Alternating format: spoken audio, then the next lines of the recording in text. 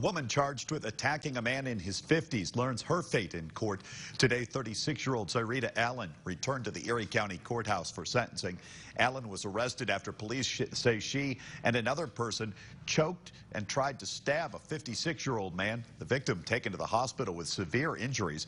This crime happened in the 500 block of Pennsylvania Avenue in November 2017.